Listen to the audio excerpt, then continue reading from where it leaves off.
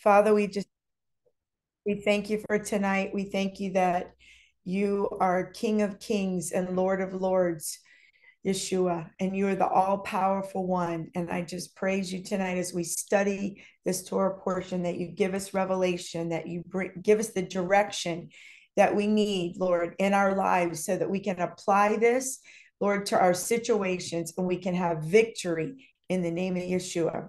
Amen. Give me 1 second to try to get this going. And I think we're gonna awesome. Hopefully we're good. All right. So we are in the Torah portion Beshalach. About when Pharaoh sends Israel out of Egypt. And we're going to continue that story. There's a lot here. Yes. We're definitely going to take it a little slow tonight. We won't get through. We'll highlight the Torah portion. We're not going to get in detail. Okay. And we could spend probably months and months on this Torah portion. I know. Yeah. So follow along the notes. We'll look at some of the highlights and we might make some comments. I'll have Pastor Lisa read that. And then we're going to dig out some things that we saw that was interesting. Yeah. So we know that Pharaoh sent Israel from Egypt and God routed Israel so not to go to the Philistine territory and have an immediate war. And Israel goes back to Egypt. He did not take them the way that was near. So basically, so you understand this, it's not they went back to Egypt, they went back toward Egypt. Towards Egypt, and they're going back before these border gods, Baal Zephon. So it's very interesting. It's like why they left and now they're turning around. So it's really interesting. And that's when Pharaoh comes. Yes. You know, when he thinks he's got them trapped and the border gods have got them in confusion. It's not true at all. But that's the way it looks. Okay, Moses takes the bones of Joseph in fulfillment to the promise, and God leads Israel by a fiery pillar at night and a pillar of cloud by day, so they could travel by day or night. And I think that's kind of interesting because we need to move whenever the cloud moves. Yes. It could be night. It could be day. And not just physical night or physical day. It could be a spiritual dark time. But we need to still move. When God says move. And I think that's really interesting. And that's how they said they journeyed. They would journey sometimes during the day, then they journey a little bit at night. It wouldn't go very far, obviously, because there are millions of people. It takes a while to journey. Israel turns back at God's command and camps before the gods at the border of Egypt. Pharaoh in Egypt's heart is turned into remorse for letting Israel go. So he gets his finest 600 chariots and personally leads them to bring Israel back. He catches them at the border in front of his gods, Baal Zephon. And Israel sees and is afraid and tells Moses, this is why we did not want to leave the service of the Egyptians. And just remember that a couple of weeks ago, we talked about how Pharaoh would not let Israel go except with a strong hand, Right. And that's how it is when we come out of spiritual Egypt, when we come out of the dark place before we're born again. Right. We get free, but the enemy is still after us. And that's because Pharaoh is like this picture of, okay, you left, but now I want you back. Right. And so if you've ever struggled with that, I know I'm saved, I know I'm redeemed, but why do I feel this pull back? Right. There's because the enemy wants you. Yes, exactly. Okay. So, and so let's keep moving. So we're going to look at a little scripture about that. Exodus 14:13. Moses said to the people, don't be afraid. Stand still and see the salvation of Adonai, which he will perform for you today. You have seen the Egyptians today, but you will never see them again, ever. Adonai will fight for you while you hold your peace. So I love that. It's like, okay, God's telling them, I know it looks like you should be afraid. Don't be in fear. Stand still and see God's salvation. And hold your peace, because a lot of times when we're afraid, that's when we don't hold our peace. That's when we have a tendency to let our mouth fly, and the more our mouth speaks negativity, it just makes the fear expand. So we have to learn to, in that time when actually we are afraid, to stand still and trust the Lord, but also watch what comes out of our mouth, because that's very important. Years ago, I don't know if you remember, there was a song, God is fighting for us. Yes. Pushing back the darkness. And I think we need to, this is where that song really came from. Yes. God is going to fight for you. Yes. And you need to remember, if you're watching tonight, if you're going through anything in your life, which of course, it's life. There's going to be ups and downs. There's going to be things you go through. But remember, God is going to fight for you. Fight for you. Oh, Amen. I love it. I love it. God told Moses to stretch his rod to the sea and divide it. After Moses divided the sea, the Egyptians followed after Israel, but the Lord fights and takes the chariot wheels off. And after Israel is crossed over, Moses causes the sea to return and drown the Egyptian army completely. So God does fight. Yes. Everything that Egypt thought was going to happen to Israel actually happened to them, which is really God's playbook. God wants to do a divine reversal, and the enemy is going to be caught in his own snare. Yeah. And that happened to Pharaoh. And not only Pharaoh, it happened to his choices. Yes. His choicest men and chariots. Exodus 14:28, the waters returned and covered the chariots and the horsemen in the entire army of Pharaoh that went after them into the sea. Not one of them remained, but Ben Israel had walked on dry land in the midst of the sea, and the waters were like walls to them on their right hand and on their left. So Adonai saved Israel that day out of the hand of the Egyptians, and Israel saw the Egyptians dead on the seashore. When Israel saw the great work that Adonai did over the Egyptians, the people feared Adonai, and they believed in Adonai and his servant Moses. Yeah, and I really like this because I think this is interesting because they had seen 10 plagues. You could argue this is the 11th miracle. I mean, I don't know, but they don't really believe in God and Moses. Right. I mean, it's a word for emunah here. Yeah. They had faith. They had when faith. They saw, basically in the Hebrew, it says, it's not the Egyptians, Egypt is dead. Yes. So we need to remember Egypt is dead. The darkness is dead. Amen. And we need to have faith in God who brought us out. And then, God insert Moses is a type of savior. He's a type of Yeshua. He's a deliverer. We need to have faith in Yeshua. So after the great victory of the Reed Sea, Israel sings a song to the Lord. Then Miriam responds with a special song with the women, with the tambourines and the timbrels. And after 3 days, Israel is out of water and they are thirsty and begin to complain. They arrive at Marah and find bitter water. So Moses throws a tree in the water and it becomes sweet, and the Israelites drink. And this is really a prophecy of Yeshua. Yes. Because life makes us bitter. Egypt made Israel bitter. Right. They ran out of water after 3 days. Really interesting. The number 3, number for resurrection, the number for fruitfulness, the number of that was dark in Egypt. But after 3 days, they're thirsty. And what happens? Instead of praying, I want you to see this. They don't pray. They don't talk to God. They just complain. Right. And it's like, wow, could we sometimes, like you said, we got to watch our mouth because when we don't have the water we want, or if life is bitter instead of better, we need to do this is the example of what not to do. That's why it's written for us. Yeah. Don't complain, because the cross. That's right. The tree. The bitter cross, because the sages actually say, and every commentary says the same thing. The tree that Moses actually picked was a bitter tree. And it was to show them even a greater miracle, that God can use the bitter tree, the cursed tree. And through the curse, life is made sweet. Yeah, life is through made what sweet. Yeshua did, he took the curse. Right. He took the bitterness, right? And then the waters become sweet. And wow, isn't that just like a great metaphor for our life? When Yeshua's in our life, our life becomes sweet. Our life becomes and you sweet. think about everything of what God's telling Israel. He said, I'm leading to a land of what? Milk and honey, a sweet land. Yes. His word is sweet. His ways are sweet. Yes. God promises to be Israel's healer if they will follow his voice, ordinances, and decrees. We'll look at this more on Shabbat. Yeah. But do we have a promise of healing? Yes. Do we have a promise that God said, what I did to Egypt, I don't want to ever put on my people? Right. Yes. Yes. But it's conditional. Right.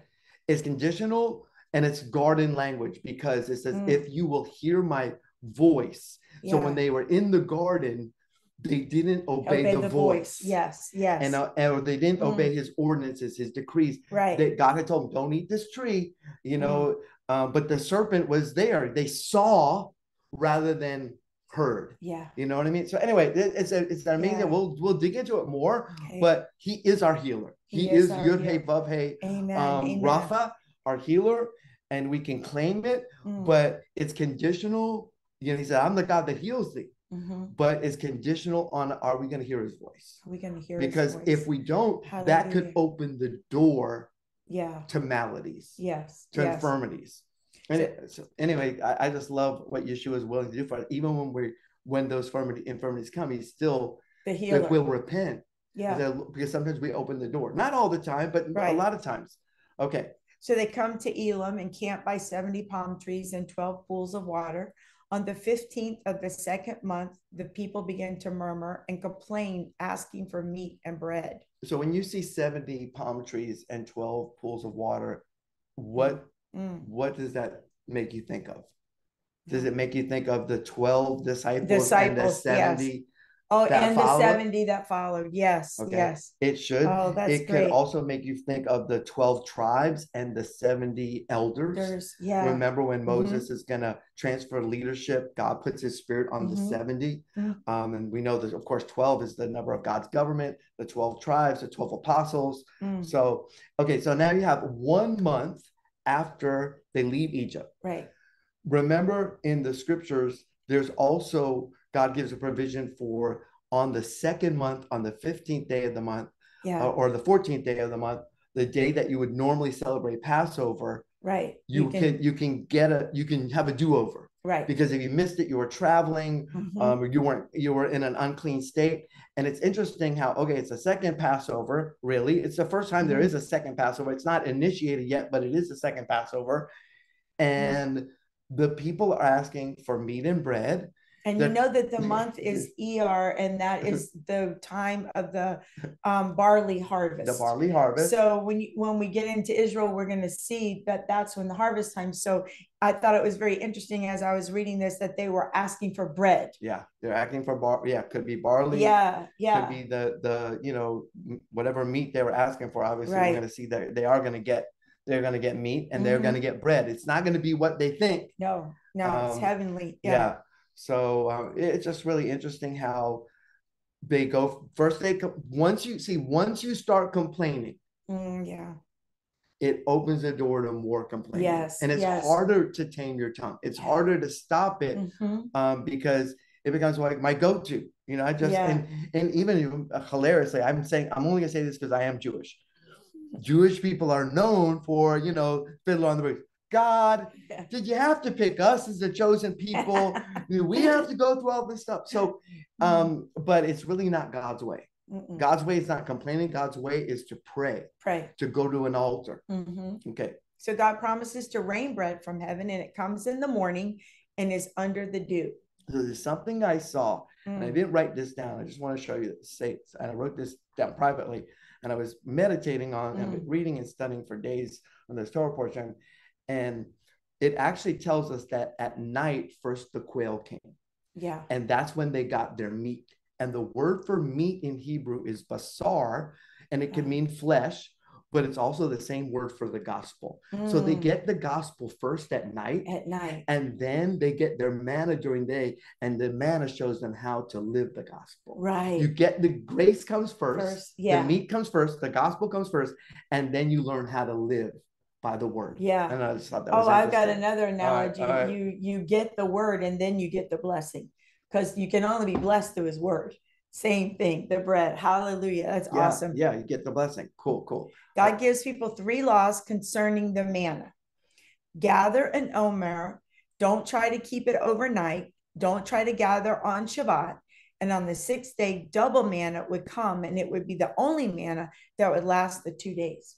So and there's other things about the manna that you can learn if you study the scripture about, and I thought it was very interesting. It's like, if you go to Israel, I hope some of you can go with us, in a smaller way. Right. But even when you do get to go, you'll notice on Shabbat, you go to a restaurant and you might say, oh my goodness, on Shabbat, the food is not fresh.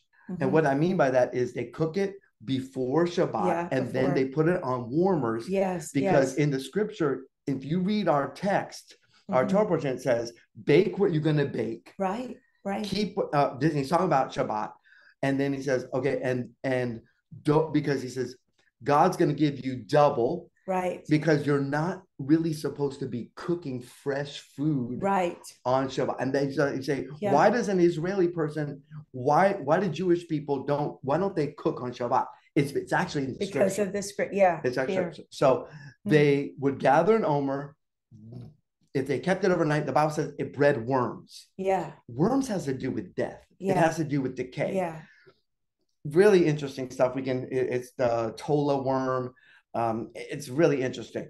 And then he says, don't try to gather at Shabbat. What happened? What in our Torah portion? What did they actually do? They test it, right? They go out. Yeah, they tried and there was nothing there. There's nothing there. And it's like, is that telling us, okay, we should really do our best not to work on Shabbat? Yes, yes. Because really the blessing's not on it. It's not there when you try to work. Yeah, it's not. It's just real. Okay. And then on the sixth day, God would give them double. Yeah. And it would be the only manna that would last. The other ones, if you kept it overnight, it would not be good. Right. Because God wants us to live by daily bread. Yeah. And that was Yeshua's prayer. God, give us, it's the first reference to daily bread is the manna. Yeah. It's heavenly bread. Okay, we'll move on. But I'm not going to dig any more on that because I'm really going to teach on depth because there's a lot of revelation in the manna. Okay. Okay. So in Rephidim, the people quarreled again because of thirst. God told Moses about a special rock in Horeb, and he should strike it in front of the elders.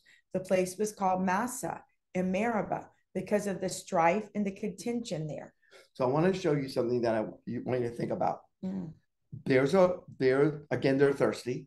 Now they're quarreling. Right. So remember, they're complaining. Then to quarrel. They're quarreling. And God says, okay, I want you to go to Horeb, which is the place of Sinai.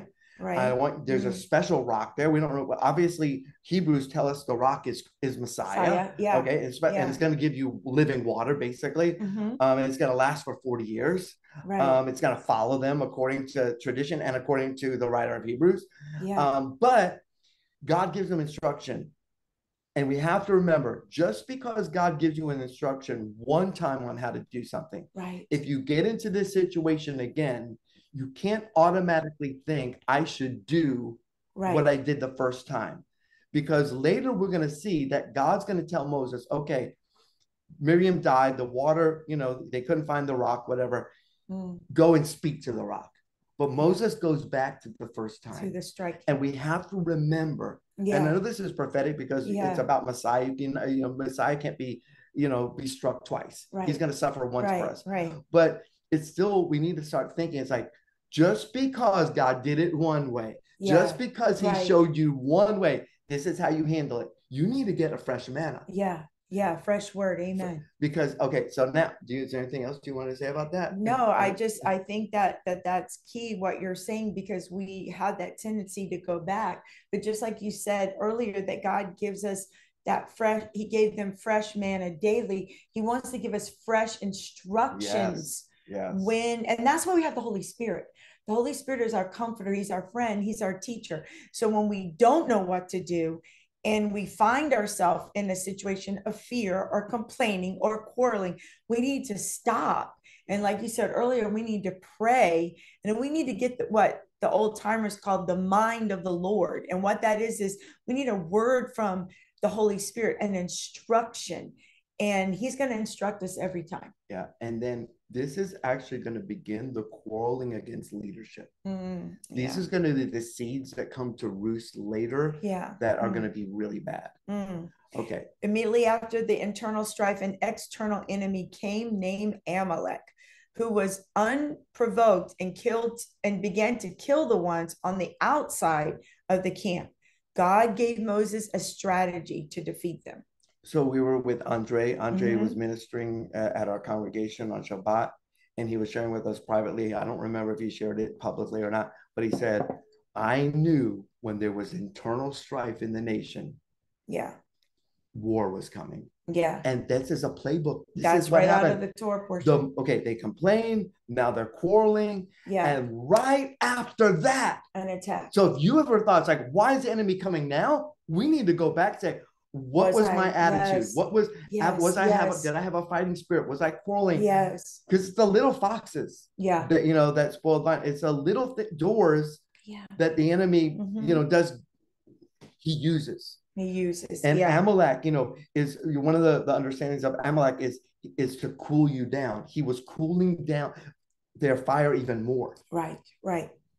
There's more to Amalek. We'll look at another time, but okay, go ahead. So baby. Joshua would lead and fight the battle in the valley, while Moses would stand with his staff and his hands raised to Adonai in prayer. As long as Moses kept this position, Joshua was winning the battle.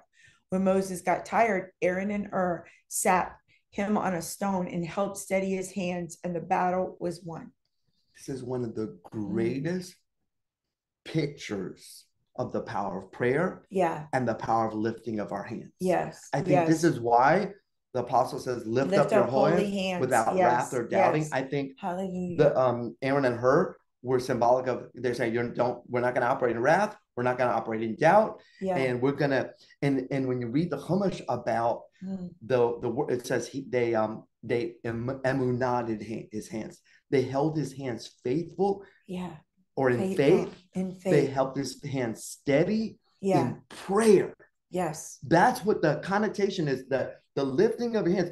And you go back to every time Moses would lift his hands in obedience to a word from God.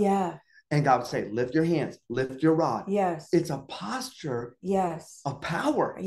And of course, humility, dependence on God. You're sitting on the stone. Who's the stone? You're resting on him. And as you're resting on him, is that not the prayer of agreement? And they're family. If you didn't know, that Aaron and Hur are all family of Moses. So it's like, we need our family. You need your spiritual family. You need your congregational family. We need to find the people who are like kind and like mind that we can pray with. Who can hold up our hands. Amen. Because that is the posture. They actually say, you look at that posture, Bible's whole, this is the posture, this is a cross. It's literally a cross. Because he's holding it. The way he was holding his hand. It's a cross. I mean, is not what Yeshua is doing on the cross? Is that not the greatest act of intercession? Yes. And he won the battle. So I think it's just sin and death. Hallelujah. It's just powerful.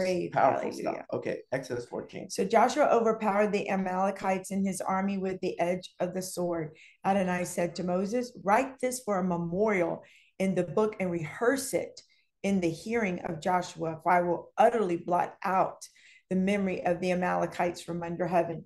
Then Moses built an altar and called the name of it Adonai Nisi. Then he said, by the hand upon the throne of Adonai, Adonai will have war with Amalek from generation to generation. So once the battle is won, what does Moses do? He builds an altar and he says, God is my miracle. God is my banner. I think that's amazing. And then he's letting you know from the scripture. It's not actually, if you read some English text, they actually take out the whole verse 16. It's not even there. It is there in the Hebrew. They don't understand it. But Amalek is a picture of Satan, who wants to put his hand on the throne of God. Because remember, Satan says in Isaiah, I think it says, I will ascend. I will be like the Most High. He's putting his hand on the throne. Then you think, it was like, wow, if he's attacking God's people, he's putting his hands on the throne. That's right. It's real, because we're seated in heavenly places, right? Amen. So anyway, but it shows you about this eternal war. You want to know where the Nazis come from. They can trace them back to Amalek. Where did Haman come from? Trace it back to Amalek. It's an eternal war where the beast and Antichrist is probably going to come. Same thing. It is. So let's look at more in depth. Moses takes the bones of Joseph as was promised. This is every time I think of it, I want to cry, because I'm first realizing in my whole life how important it is to honor the dead. Honor those who've gone before us. I know it. I know about it. I've read about it. I've tried to do it, but I don't think, now that I have a more understanding in the Hebrew mindset, taking care of those who can't take care of themselves. Not just the widow, stranger, orphan, and poor, but the dead is probably the most important. And it's believed that's why Abraham is actually chosen, how he took care of his brother who died, his kids, Lot, and he married Sarah, which is believed to be. And even how he took care of his wife, Sarah, when he buried her. Come on. Exodus 13, Moses also took the bones of Joseph with him, for he had made Israel swear an oath, saying, God will surely remember you, and then you are to carry my bones away with you. So it's so important for Moses. Okay, Joseph dies. Of course, we know then that generation, the generations go on. Pharaoh forgets, what Joseph did. But God made a promise through Joseph that God is going to remember. We'll look at it in the Hebrew. And it's not, he doesn't delegate this task. The great thing about the greatest leader, and if Moses is a type of Yeshua, a type of Savior, Messiah figure, he cares about Joseph's bones. Yes. What does that mean? Yeah. The house of Joseph, the house of Israel. Yeah. It's bones. Yes. Okay. So, I just blocked, I kind of like showed you some of the bones is twice. Sworn is twice. Visit is surely, and visit is it's a double in the Hebrew.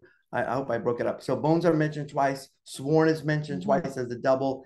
Visit is mentioned twice as a double, and carry up is mentioned twice. So there's something prophetic. Remember, every time you see a double in the Hebrew, it's something legal. It's something prophetic. It's prophecy. It can have something to do with now and in the future, so Joseph, go ahead and read that. Oh, Joseph did not want to be permanently buried in Egypt. He will be buried by Joshua after 40 years of being in the wilderness, traveling with the children of Israel until they possess the land. Wow. They're carrying his bones out of Egypt, and now they're carrying it. They say that it was another box next to the ark, but that they're carrying Joseph's bones until they can cross over into the promised land. 40 years. This is some kind of prophecy here. Joshua 24, Joseph's bones, which Israel had brought up from Egypt, they buried in Shechem in the parcel of ground that Jacob had bought from the sons of Hamor, the father of Shechem, for 100 pieces of silver. It became the inheritance of the children of Joseph. So he's buried in Shechem, the place of the shoulder. Could be government. Government will rest on his shoulder. Okay. So the word for swear, it means to be complete. So Joseph made him swear, make an oath to seven oneself. That's really interesting. To swear as if repeating a declaration seven times. Think about the 7 piece. Everything is 7. It's like, it's perpetual. It's like, okay. The first mention of the swearing is to Amalek, king of Gerar, and the captain Phicol of the Philistines. This is the first mention of that word swear. Now, therefore, swear unto me here by God that thou wilt not deal falsely with me, nor with my son, nor with my son's son, but according to the kindness that I have done unto thee, thou shalt do unto me, and to the land wherein thou hast sojourned. And Abraham said, I will swear. So 2 times it's mentioned here as well. And the context is, when you swear, you don't do falsely, and you do kindness, and think that's exactly what's happening with Joseph's bones. The first mention of swear is to tell the truth, not dealing falsehood, but in kindness. The greatest kindness is shown when we honor people who have died. Okay, we'll keep moving on from that. Okay, Joseph, go ahead. Joseph had made Israel make an oath to not deal falsely with his bones. And when God fulfills the truth of the original promise to Abram and confirmed by Joseph before he dies, Moses understands how important he does not delegate this to anyone. He personally sees to this oath. Okay. So remember, Joseph said, God's going to surely visit you, but it's really not surely visit. It's God's going to visit you. It's the word pakad. He's going to visit to, he's going to tend to, he's going to muster, he's going to number, which is, reckon, visit, punish, appoint, look after, care for. You can see all the different ways that word is mentioned, but it's so prophetic, because we have to remember what God said he will do. It might take a long time. It might take hundreds for Abraham. It was over 400 years. He's not even on this earth. He's alive, but he's not on this earth. But God, there's things that God is going to do after we're gone. That's right. To fulfill his word to you. Yes. Because he's faithful. The first mention of this word is what God says to Sarah. And the Lord visited Sarah as he had said, and the Lord did unto Sarah as he had spoken. So the first mention shows that God's going to do what he said he's going to do. Yeah. And so when Joseph said, you guys are coming out of Egypt, it was an oath. It was surely. It was, he's going to visit it. And you're going to carry my bones. You're going to on my bones. Yeah. So, okay, so go ahead. Just like the promise to Abram and Sarah was sure and true to give them a son, and they did by a miracle, God would see to it that Israel would be visited and counted, and they would not miss their appointment at Sinai, as they would possess the land of their ancestral promise. Now, I want you to think about this scripture in Philippians 1:6. He who began a good work in you, what? Yeah. He'll complete it. Finish it. He's going to do it. Yeah. What God spoke, he's going to finish. It might not be on this side. Right. And it might, but he's going to do it. He's faithful. And we have got to realize how faithful God is to his word. Well, that's why the Apostle Paul wrote Hebrews 11. Right. That was the whole purpose of him bringing all of the forefathers in. And he starts out with, they had a promise and they didn't see it, but they didn't let go. And the same applies to us. We know that this world is going to come to an end. We might already be with the Lord when it happens, but we know it's going to happen. Yeah. And we have to hang on and be faithful. So Genesis 50:24 says, and Joseph said unto his brethren, I die, and God will surely visit you and bring you out of this land unto the land which he swore to Abraham, to Isaac, and to Jacob. Now, here's the promise. The promise isn't just that you're leaving Egypt. No. And you got to get a hold of this. The promise is not that you just got your forgiveness and you got out of Egypt. The promise is you get your inheritance. That's right. You come into the land that God promised you. And I was like, okay, so Joseph took an oath of the children of Israel, saying, God will surely visit you, and you shall carry up my bones from hence. Okay, this is so amazing because 24 and 25 both say a double. Surely, or visit. Yeah. Both of them are telling it. And then he says, and you shall carry up my bones. Yes. How is he going to know that they're going to actually do it? He had to do it. He had to know by faith. And here Moses doesn't forget this promise because he knows he's only leaving there, or he's leaving there partly because of the confirmation of what Joseph said. Yeah, exactly. God first promised to Abram, then he promised to Isaac, then he promised to Jacob, and then Joseph gets a hold and says, listen, I'm dying, but this promise is sure. Yeah. Oh, I feel the anointing. Hallelujah. So we have to be sure that our God is not a liar and will not deal falsely. What God has promised to his counted children will eventually come to pass. Amen. God will surely visit us, and our bones will be carried out of this worldly Egypt. Do you see that? Yes. Carrying the bones out of Egypt is God's carrying us out of this world. Yes. Our bones are not going to be here. Yeah. Oh, hallelujah. This is the resurrection story. Yes. And the promise of Joseph's bones leaving Egypt is pointing to the resurrection of the dead and the restoration of the house and bones of Joseph. Ezekiel 37, and the return of Messiah to gather his elect. So you can tie all this with Ezekiel 37, where there's these dry bones. They're dead and they're resurrected, and they're going to come back. They're going to become a people again. They're going to become a nation again. I mean, it's a restoration of the house of Joseph. Yes. Okay. Or Israel, because those were the 10 northern tribes. So it's a word, you'll carry my bones.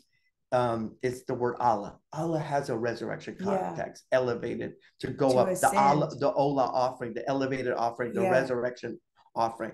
The lifted up offering. I have so much stuff there, but we won't have time to look at it. Okay. So the first mention of to go up is about the Garden of Eden's, one of the mist. But there went up a mist from the earth and watered the whole face of the ground. So that's the first mention of it's basically going back to Eden.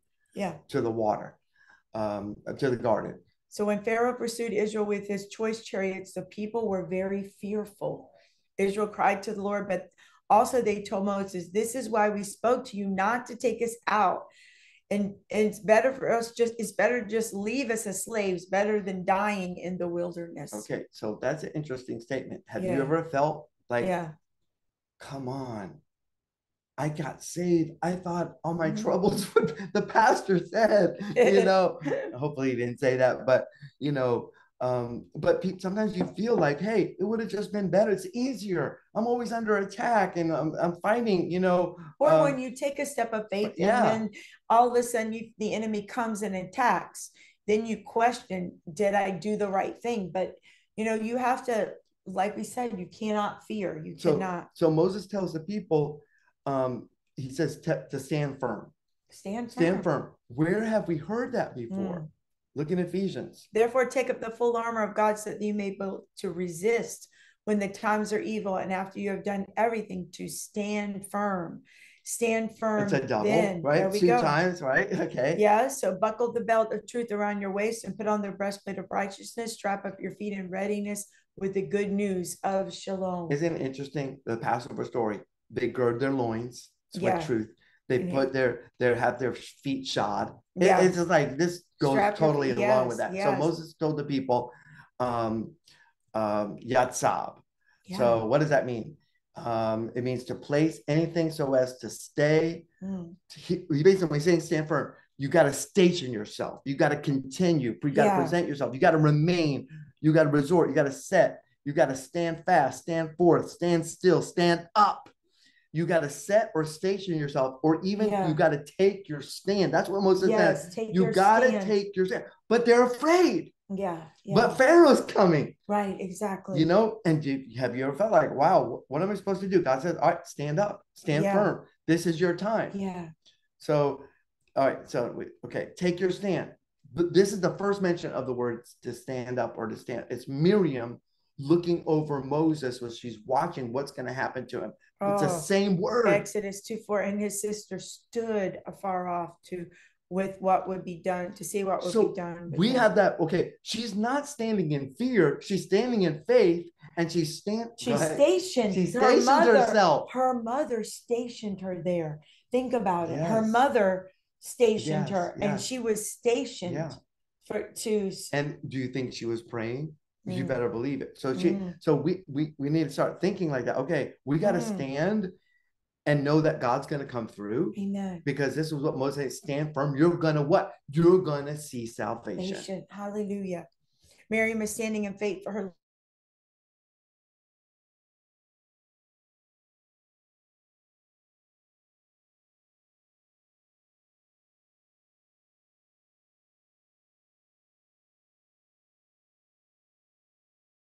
Realize how many times that is. That is an enormous amount of time is for a phrase to be used. Yes. Fear not.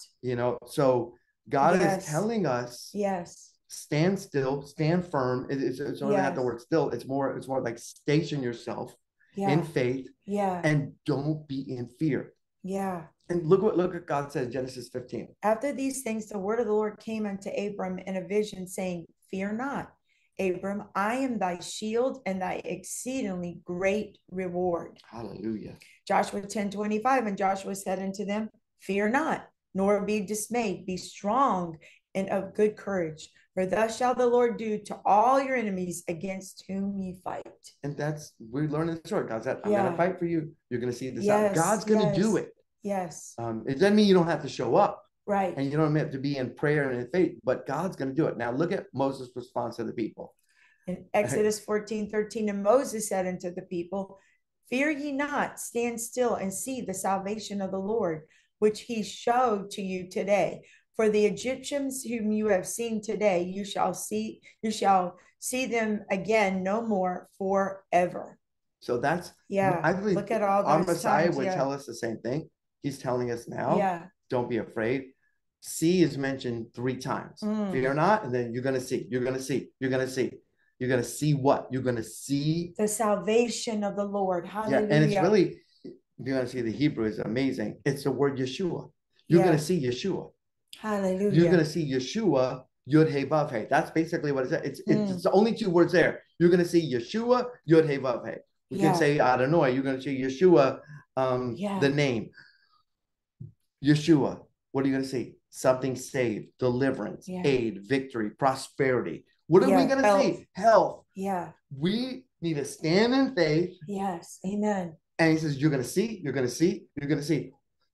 What are you going to say? I'm going to see the salvation of the Lord. Yes, amen. And you got to say it. Yes, you got to say it. Yes. Okay. First mention is Genesis 49:18. I have waited for thy salvation, O Lord. Okay. Now, this is crazy. This scripture is about the tribe of Dan. And Dan's, it's almost like a pre-prophecy of what happened in the Red Sea. I want you to look at this. I never saw this before. Genesis 49:17. 49:17 is before 18. 18 says, I'm waiting for your salvation. Yeah. Oh Lord. Same, and Moses says, stand still, you're going to see. You're going to wait. You have to wait and stand in faith. You're going to see it. Well, look at what verse 17 says. Dan shall be a serpent by the way, an adder in the path that biteth the horse's heels, so that his rider shall fall backward. So what happens in the Red Sea? Yeah.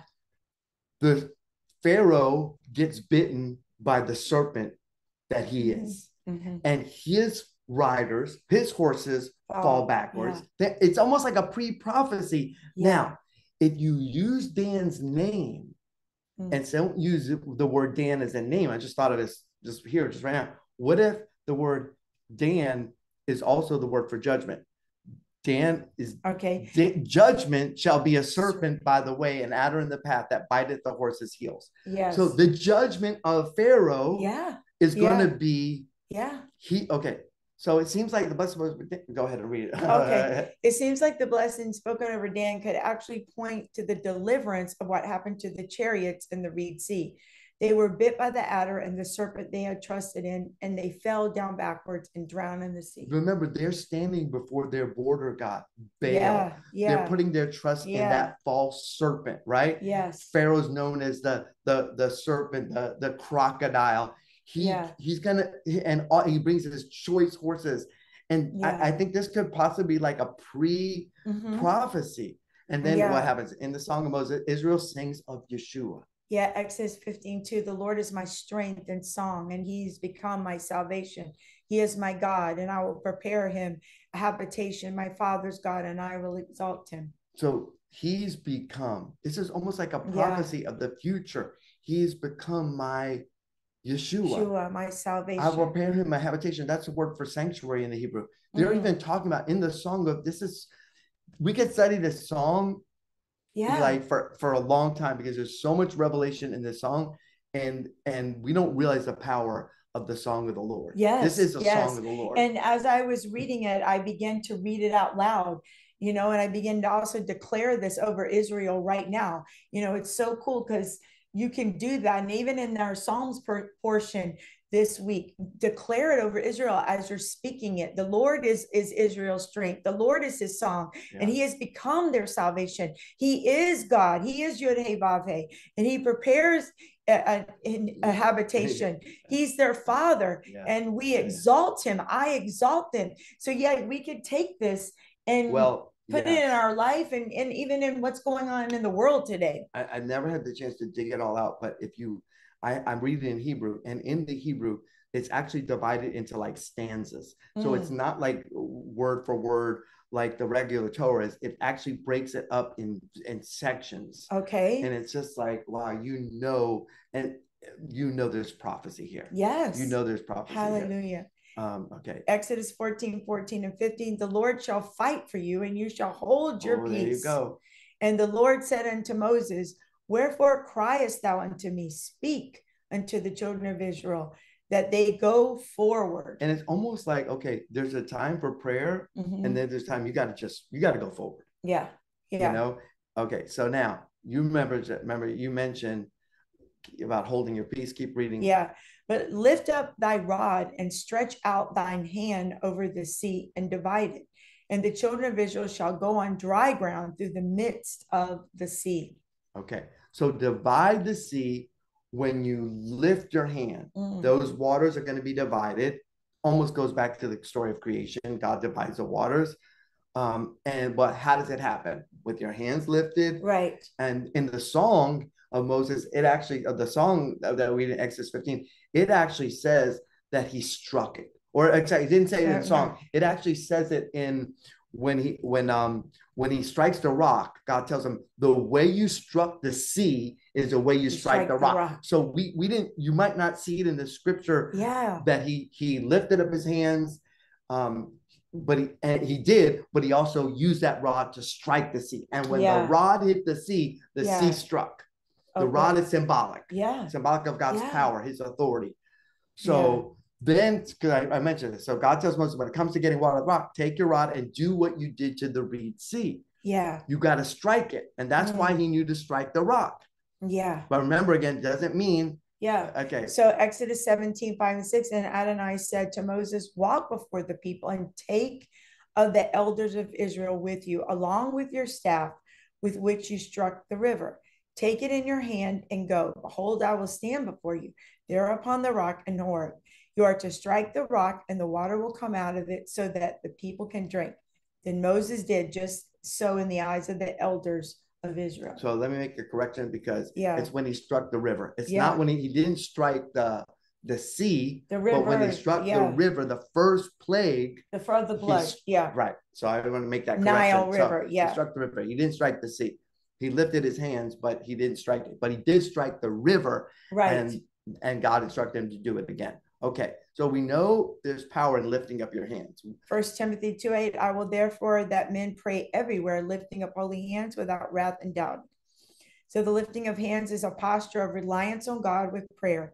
Moses told the people, the Lord will fight for you. You will see his salvation. Do not fear. So always associate when if you're lifting your hands in the congregation and worship or prayer, this is really it's a posture. It's a posture of reliance on God.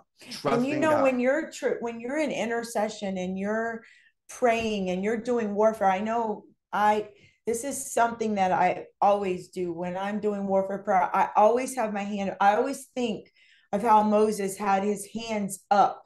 And I think about that, because also with the armor, you're lifting up the shield of faith. So you're in that posture. So I think it's important. And it's a lot of times in the plagues, Moses would be lifting his hands. So it's really, it's definitely something we need to look at. Lord will fight for you, lachem. He's going to consume your enemies. It's like he's going to eat them. He's going to devour them. And you're going to be overcome. Okay, so Egypt actually used that same word about fighting with Israel.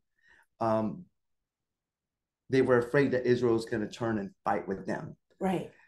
And they lied about Israel. Israel was not going to do that. They weren't going to join their enemies.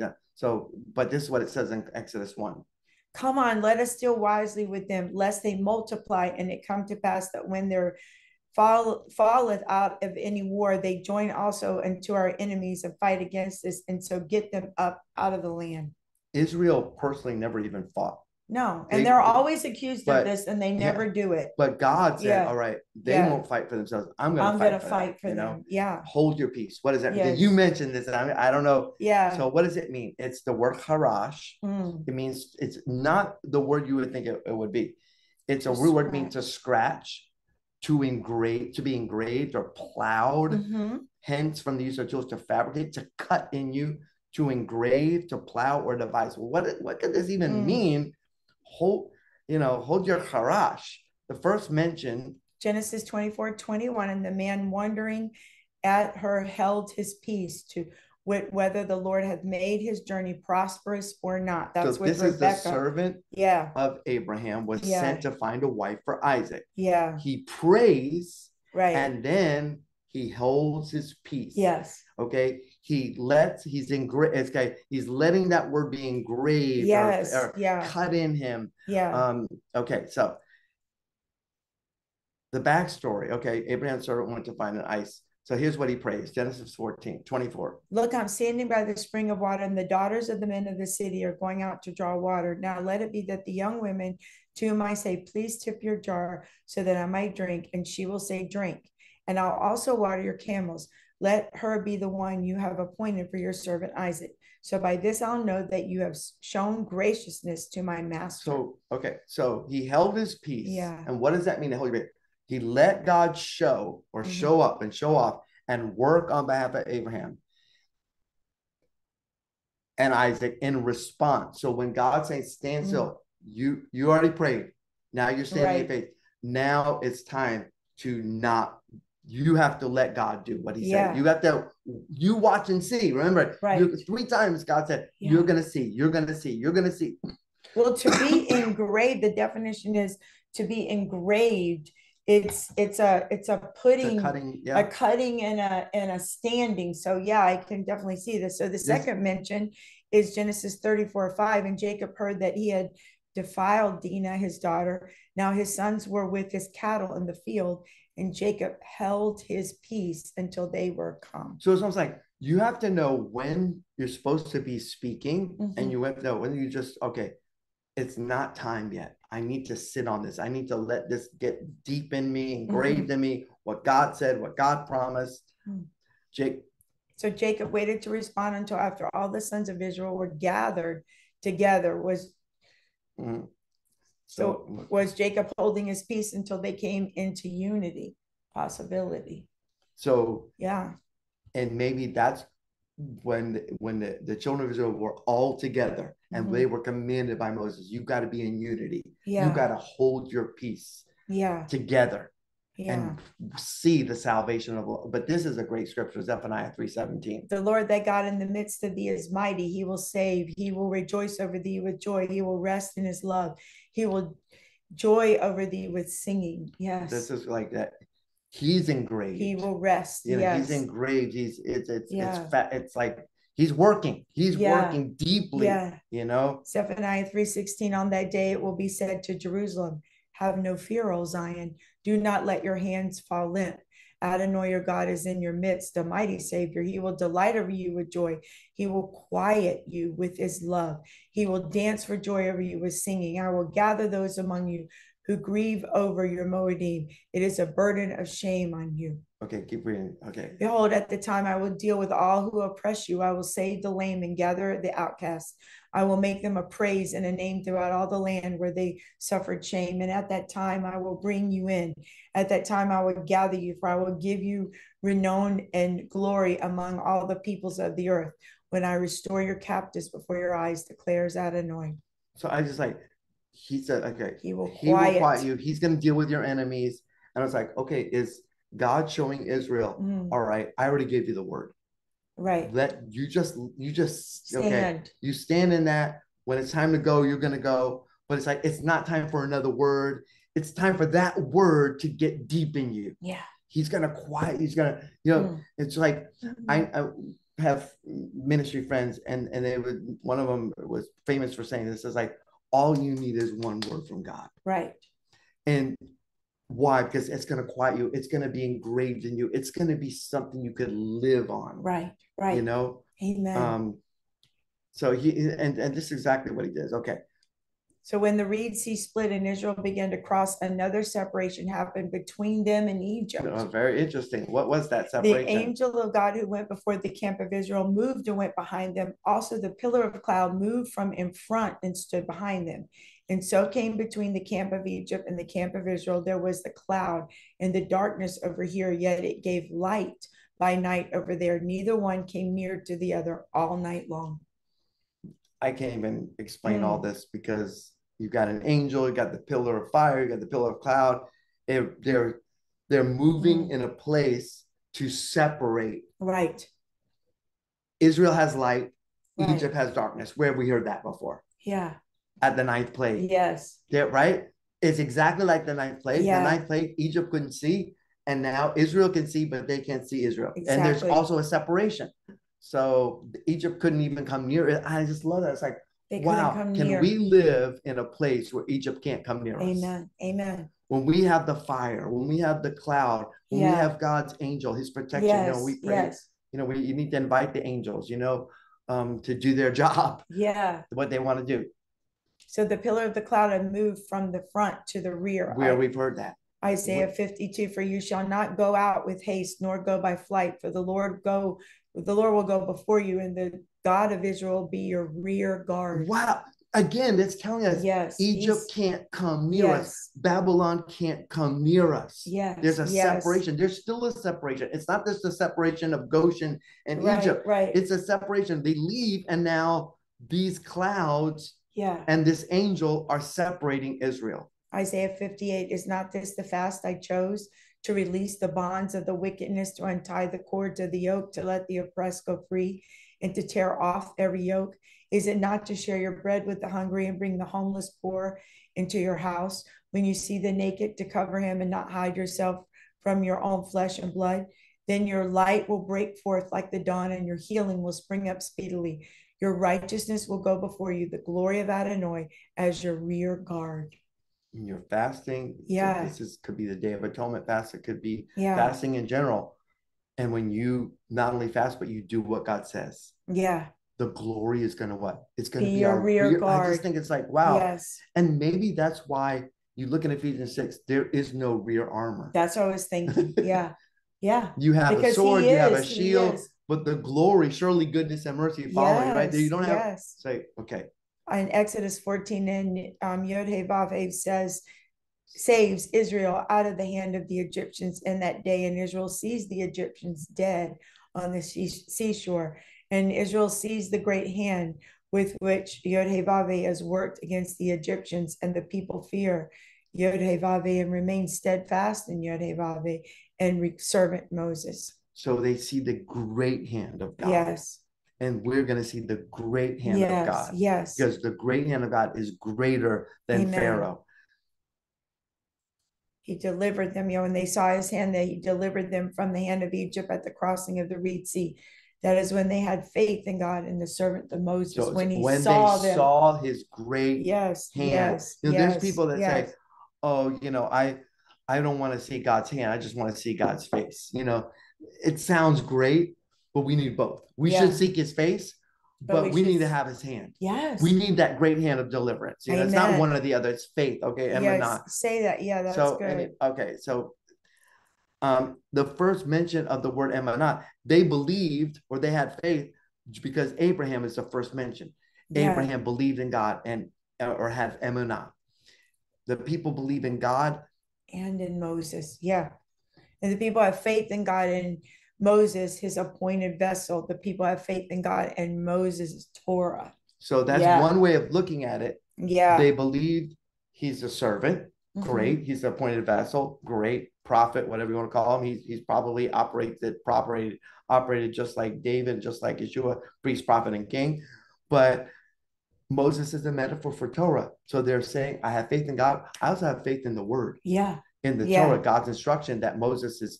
So, and remember, Moses is faithful. And look at Numbers 12, 6-8. And he said, hear now my words, if there be a prophet among you, I, the Lord, will make myself known unto him in a vision and will speak unto him in a dream. My servant Moses is not so, who is faithful in all my house. With him will I speak mouth to mouth, even apparently, and not in dark speeches. And the similitude of the Lord shall he behold. Wherefore then were you not afraid to speak against my servant Moses? So God speaks about Moses. He's his servant. Yeah. Okay. And he's more than a prophet.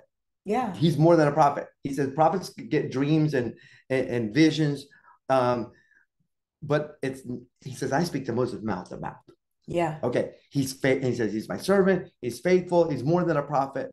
So why is it important to believe God and his divinely appointed messengers? Is that what God is saying? Yeah. 2 Chronicles 20:20. And there arose early in the morning and went forth into the wilderness of Tekoa. And as they went forth, Jehoshaphat stood and said, hear me, O Judah, and you inhabitants of Jerusalem. Believe in the Lord your God, so shall you be established. Believe his prophets, so shall you prosper. God is the one who establishes you. Yeah. But when you believe the word of the Lord that's spoken through his servants, his prophets, that's when prosperity comes. Yes. That's when success comes. It's not one or the other. It's both. Both. Yeah. It goes hand in hand. Yeah. And there's people today that say, I'm not going to get it from a man. Well, that's God's ways. You're going to deny the whole Bible, New and Old Testament. God appoints messengers, right? Godly men and women to give his word, like Moses. If you don't have faith in God's messengers, you can be deceived. Look at Galatians, what it says. But even if we or an angel from heaven should announce any good news to you other than what we have proclaimed to you, let that person be cursed. As we have said before, so I now repeat, if anyone proclaims to you good news other than what you've received, let that person be under a curse. Paul is saying we are God's messengers. Yeah. Even if an angel yeah. or another person gives a message contrary to the word. what the basar, the gospel. And in Deuteronomy 13, we're going to almost close with this. But look what this blows. This was going to blow your whole theology about prophets and what's good. What it says, beware of false prophets. Whatever I command you, you must take care to do. You are not to add to it or take away from it.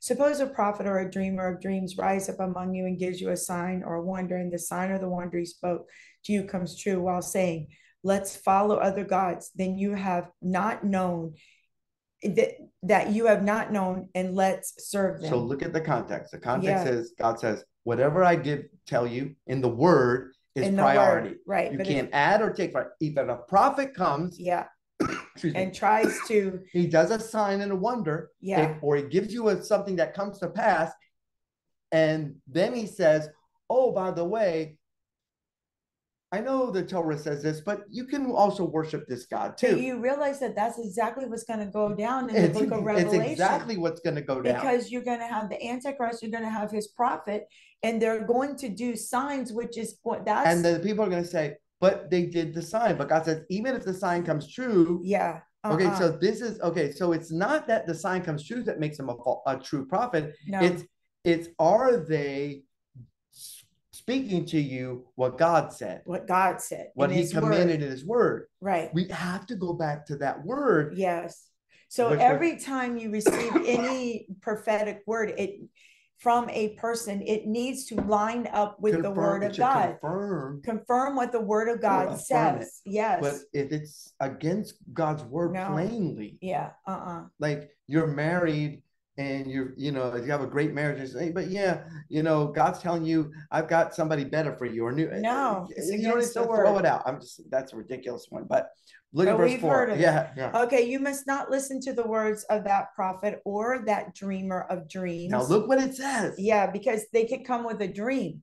That you're not to listen to the words of that prophet or that dreamer of dreams, for Adonai your God is testing you to find out whether you love Adonai your God with all your heart and with all your soul. Adonai your God you will follow, and him you will fear. His mitzvot you will keep. To his voice you will listen.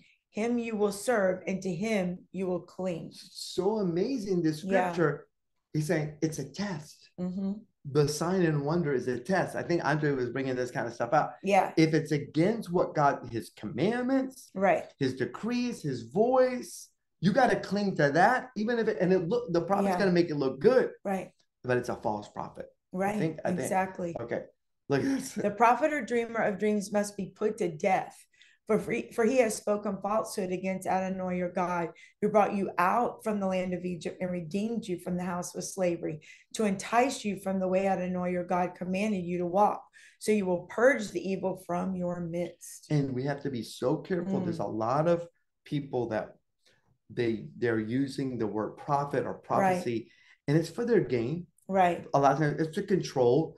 And they don't know the word. Get on the word. And when they don't know the word, things will come out of their nefesh, their flesh. Right. And if you're not careful, you'll get caught up in the emotion, the hype. Right. And you'll walk away from the real. Right. And go to the false. And he says, we gotta get rid of that stuff. So anyway, I think that's pretty amazing. I think we pretty much we covered a lot tonight for. Yes, we did. Do you have anything else to share before we stop the recording? Well, I think it's just in the times that we're living, we need to pay attention. Like you said, know the word of God, and the scripture also says, know those who labor among you, know the people that are praying for you, that are speaking into your life. There's a lot of things going on the internet. We're on the Zoom, but there's a lot of things going on Facebook, a lot of prophets, a lot of prophecies. And look, we're coming up on the time of the year that I just don't enjoy, the election time. There's going to be a lot of things, a lot of words, okay? But we have to stay true to the word of God. What does the word say, okay? And that's what we need to cling to. And everything, any word, any prophetic word needs to line up with the word of God. It needs to affirm what the word of God already says. And why are we telling you this? Because we understand that in the end times, like I said, in the book of Revelation, there is going to be so much witchcraft going on. And the Bible clearly states that even the very elect will be deceived. It's only going to be those who know the word of God. That's what we encourage you. Study the Torah portions, read it, but read your Bible from Genesis to Revelation. Read. Why? Even if you don't understand it, you're putting it in your spirit, because when the false comes, and I know it's happened in my life, because we've been reading our word since we were 15 years old, reading it cover to cover. And, I only, when, how I knew the word was when the false would come. Because when you know the real, when the false is put in front of you, all of a sudden you're like, wait a minute, that's not what the word says. What's that scripture? What's that? I read something, and the Holy Spirit will start telling you. But if you don't put the word in you, you have nothing to withdraw from. You have nothing to do a check and balance to see, is this right? Is this wrong? And even in our own nefesh, like you said, a lot of times we will feel things, or we will think things. Does it line up with the word of God? Even our own lives. When you were saying, stand still, don't be afraid and hear the word of the Lord. But the word that the Lord gives you is going to be in one of his 66 books. It's going to come out of that. He's not going to give you some weirdo word. Okay. It's going to come out of the Bible. So that's what you have to draw from. So that's why we're really encouraging you, to read the word, and don't be deceived. When they tell the bank people who work in the bank, say, teach them the real dollars. And when you know the real dollars, when the fake ones come, they can feel it. They can feel it. They know the real. You don't study all the false stuff. That's dangerous. Exactly. And that's why we do what the scripture says. Study to show yourself approved, a workman who needs not to be ashamed, rightly dividing the word truth. Study is part of your worship. And we need to realize that. And even in this Torah portion, I want to just remind you that when they came through the Red Sea, and Moses put that stick into that bitter water, right? It clearly says that, and he gives them, Moses gives them, and it says in the scripture, I don't have it in front of me, it says that he gives them his Torah, okay? Or he gives them his instructions, right? So we see from the get-go how important it is that God is establishing with his children, his called out ones. Look, I'm giving this to you. And then what does he say? When you obey them, none of these diseases will come upon you. So I'm going to talk about excited. Shabbat, I'm so excited about You're Shabbat. right on. And I hope you guys got something for the Torah portion. I'm going to stop.